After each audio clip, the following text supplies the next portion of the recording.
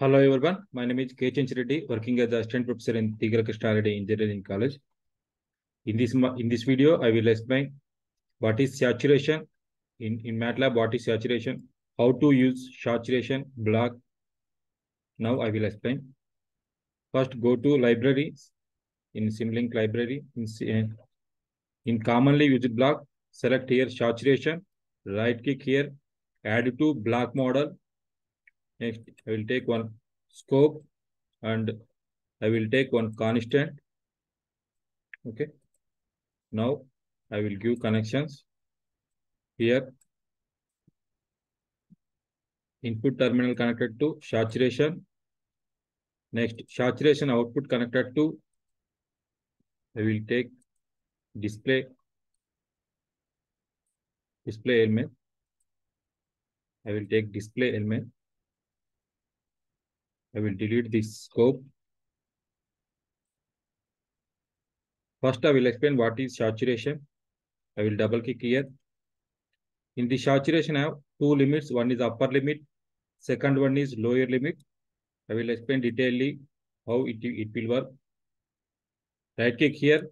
Go to help. Here, click here help.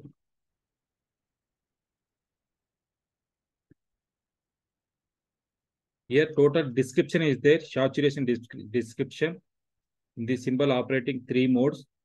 The first one is when the range means here upper limit, lower limit.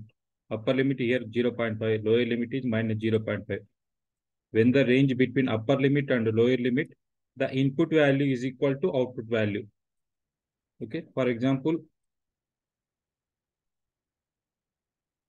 I will give here 0.2.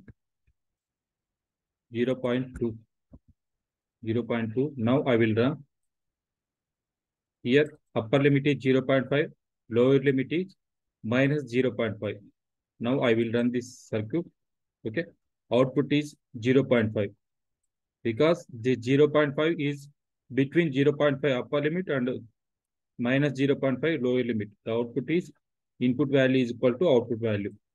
This is the first condition.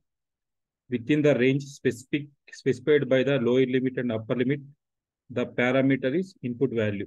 Between the value, next, less than the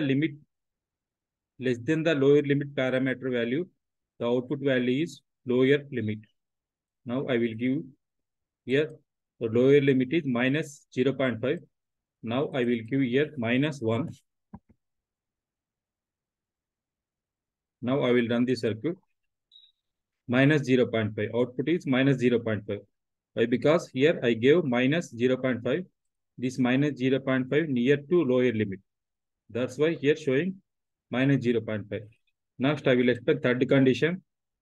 Greater than the upper limit parameter, the output parameter is upper limit.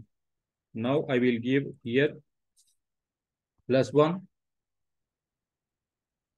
Now I will run the circuit. Okay, output value is 0.5. Okay, this saturation, the input and output parameters between the upper limit and lower limit. For controlling input, we are using this saturation block. Okay, thank you for watching this video.